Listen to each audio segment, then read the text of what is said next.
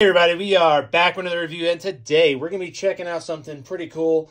So without further ado, let's hop right into this review. Today we're going to be checking out something that I've been working on for the past few weeks. I've been trying to come up with a composite hemp filament, something that we don't have on the market right now, and it's something that I think would be pretty cool if we did have it. But what are composite filaments? So kind of want to go over some of the ones that we have now, some of my favorite ones to use, and kind of show you what I ended up doing with some hemp. So straight out the gate, we got some Anycubic basic white PLA. This is what I ended up using for the entire experiment. This is the filament that I ended up using to blend with the hemp as well. So just wanted to kind of show you just a bare basic foundational element to this little experiment and the prototype. It all started with some Anycubic basic white PLA. So some of my favorite composites that they have out there on the market right now.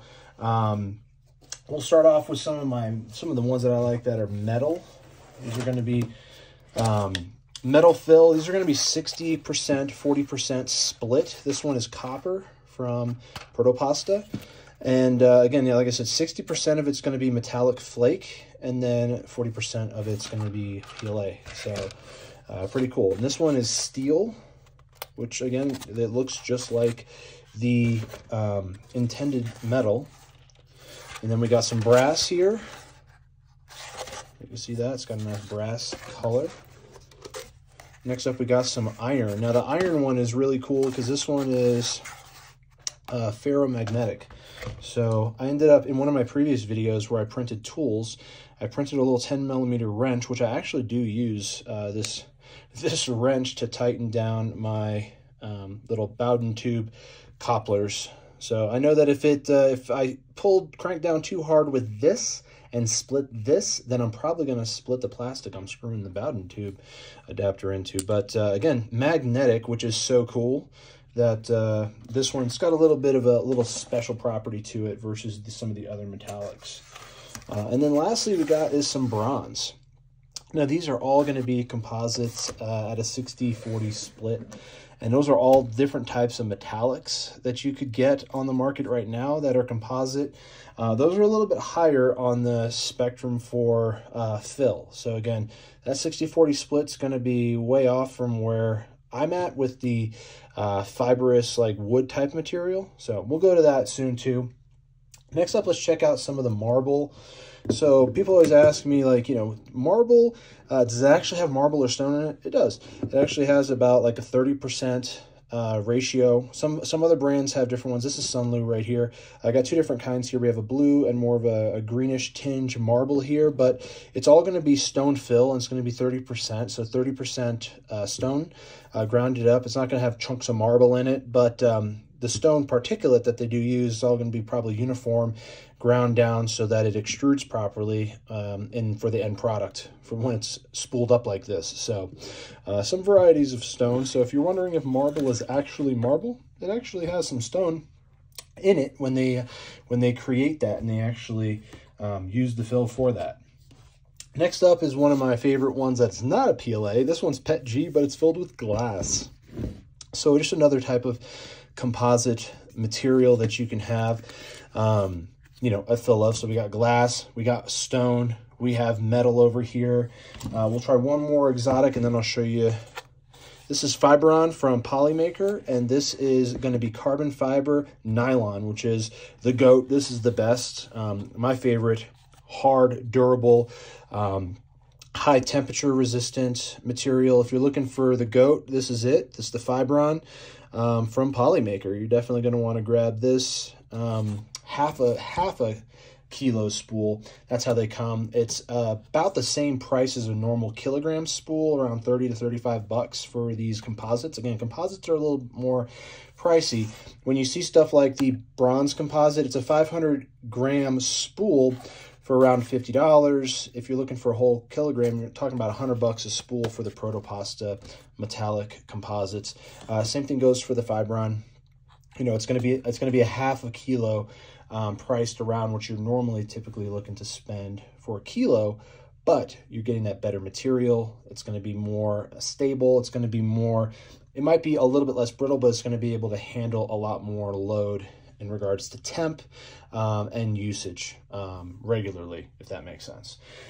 So next thing is some wood.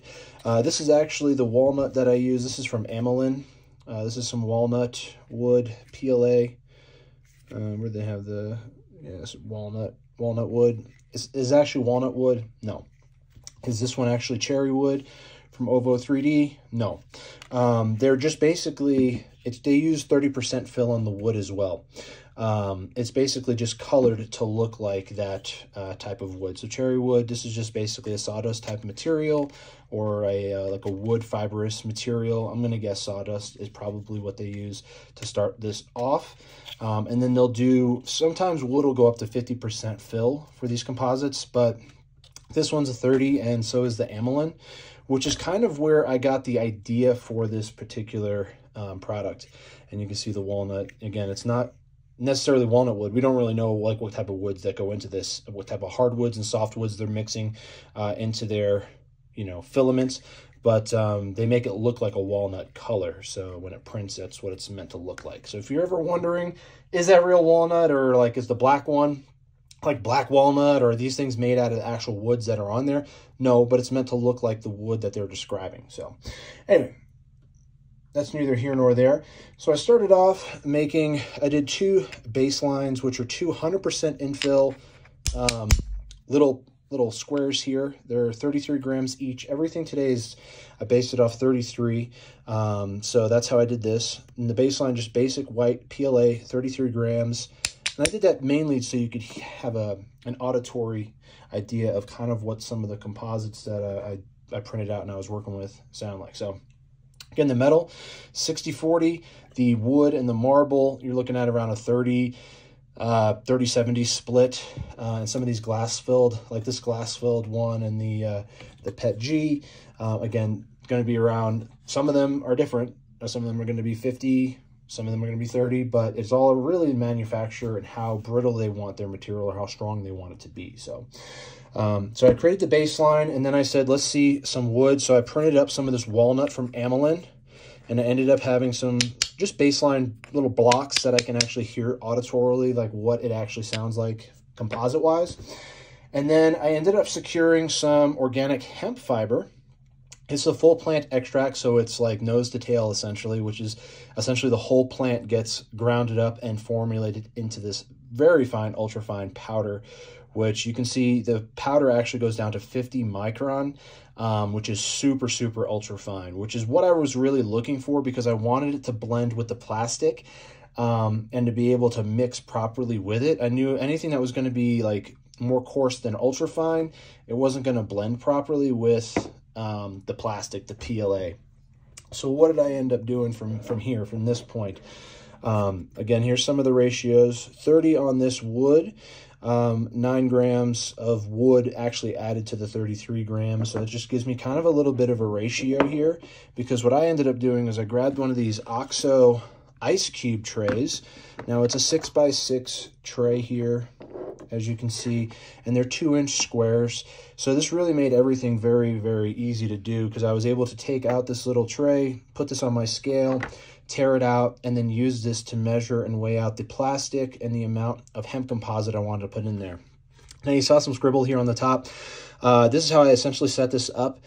We did a 10% fill, 20% fill, 30% fill, and then a 25% fill. And I lined these up in this regard just so I knew exactly where they were and which one the fill was. Which the 10% at 33 grams for the square, I got 3.3 grams of hemp fiber material to add to that, 6.6 on the 20% and 9.9 on the 30. And then for the 25, it was 8.2 grams. So what does that essentially mean? I weighed out the plastic at 33 grams. Then I weighed out the hemp material at the, annotated little notes here that I have, 8.2, the 3.3, 6.6, and 9.9. Weighed that all together and then put them in the compartments. Took this particular tray out because it's all silicone. It's meant for ice cubes, but again, silicone, so you can put this in the oven. Definitely use this in a well-ventilated space if you're trying to mimic or replicate this type of experiment, or if you want to make your own composite materials, you can do that yourself. But for the little experiment that I used with this, I ended up putting this on a sheet tray with some aluminum foil down just in case anything got spilled over. It didn't necessarily burn or start smoking. And then I ended up putting it in the oven at 500 degrees, which ended up working, I think, about 90 minutes. And then I ended up coming up with these, and we'll check out what we ended up getting. Here's my little sample products that I came up with here for the hemp composite, and you can see that I mean, they're, I mixed them and, tried to make sure that everything was thoroughly integrated together as best as I could with the tools that I have. So as you can see here, we got my 10%, 20, 25, and 30% with the designated gram contents on there. Again, baseline was 33 grams of plastic, which I used the white filament from Anycubic. And what I ended up doing was cutting it in actually about pieces this big, 2-inch long strips, and just stuck them in there. It just made it super easy to melt them down at that 500 degrees. But let's check out some of the different here. What we'll do is I'll put this down, and then we'll kind of listen to what it sounds like in regards to some of the other ones. So this is the 10%, which you can see it has a really nice lighter color to it, almost looks like a stone. And I mean, it came out super smooth in that silicone mold, which I really liked that. That was the 10% one. And then you can see the 20% ratio, a little bit darker than the 10%, of course, because it's got, a little bit more in there. But still looks good, almost looks like a marble look to it. And you can see the color of the particulate did turn a little bit darker color because, again, it was in the 500-degree oven. So I'm guessing if this was done in a little bit of a different fashion, it might maintain its greenness a little more. Then we got the 25%, which, as you can see, it's just a little bit darker than this one. But when you put it up next to the 10, you can definitely see a noticeable difference. And then the last one was the 30%, which, again, you put that next to the 10, and you can definitely see a noticeable difference there for that material integrated in with the white PLA. Super light on the 10% spectrum, and you can definitely see it getting darker as it gets to that 30. In regards to the composite material, I think this is a win. This is an absolute win on this. I mean, it really does feel nice and durable. Does it feel brittle? I did run a, what's it called? A deburring tool on this, and it ended up slicing off a nice piece on the corner. It didn't chip off any of the 10%. The one that it did chip off was, you can see here, there's a little chip right there. There's a little chip right here. So when I got to the 30%, it ended up becoming, I think, a lot more brittle than I wanted it to be. I think the magic sweet spot is probably around the 20 to 25% fill, because I was still able to run a deburring tool along the corners here, as you can see, and along the sides, and it didn't chip anything off. It was a nice clean slice. And what does that mean to me? That means that it's going to be something where if it's a higher fill for this hemp, it's probably going to be way more brittle than I want it to be. Or if this was actually turned into filament, it might be something that gets broken off inside my AMS units, or something that maybe breaks off in the extruder or something like that. So in regards to the composite actual ratio, I think probably the sweet spot's somewhere around the, maybe I could do I should have done 15%. I didn't really think about doing a 15% because I knew I was going to kind of hover around in the 20 to 25%. I did 30 for a more extreme, but maybe 20% probably would be a good mixture, because you get that strength, you get that brittleness minimized, and you get also the strength from the plastic as well. So what does this sound like? Let's see some auditory. Kind of has a muted tone, but let's hear actual plastic.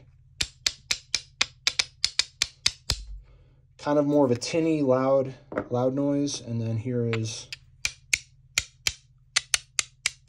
so kind of a little bit louder for the lighter ones, and let's hear some of the. So kind of hear the composite noise is getting a little bit more, I guess, I don't know what you say, muted. Here we'll grab, where's this out of the. You can kind of hear the mutedness here on the 30% wood in regards to what I'm talking about, because the more composite you get, I got 30 and a 30 here, the more composite you get in there, it sounds like the more muted it becomes, because again, there's going to be more of that other material in there that's not making that tinny noise of just a straight plastic smacking together like this. So overall, I think it was a success. I think the little prototype that I made here in regards to the different ratios, I think are going to be really nice. And yeah, if there's any filament companies out there that want to make this a reality, you know where to get a hold of me. You know who you are.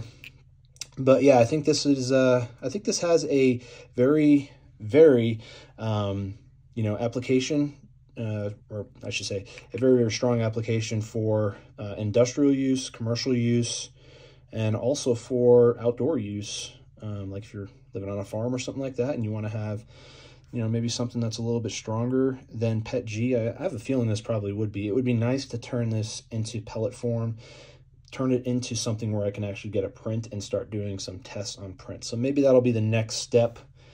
And if you want me to do that, let me know down in the comments below. Should we make more of this? And which ratio do you think we should go with for the hemp composite? So we got 30, 25, 20, 10. If you think I should do a 15, let me know. And yeah, if you want me to turn this into pellets and then we can spool up some filament, let me know. We can try something out, or you know, maybe we can do some like a gauntlet or something against other similar composites. Like I can get different brands of wood composites, because that would probably be the closest to the hemp. And I can maybe use that as something where I can do a test of brittleness, durability, strength, and even outdoor application use. So I want you to let me know down in the comments below, what do you think of hemp filament? Do you think this is a viable option for commercial use, industrial use? Do you think this is something that could change the industry in regards to composites? Do you think this is something that could take a hobby type of filament and turn it into something that could be industrially used, commercially used for construction, for different types of parts, for outdoor use? Let me know down in the comments below, what do you think about hemp and plastic mixed together into one product? Yeah, that's basically what we're looking for. We want to know what everyone thinks about hemp and PLA mixed together, hemp filament. And yeah, we ended up making it happen. So I want you to let me know down in the comments below. If you like this video, give it a thumbs up. Want more content like this, subscribe for more, and have a great rest of your day.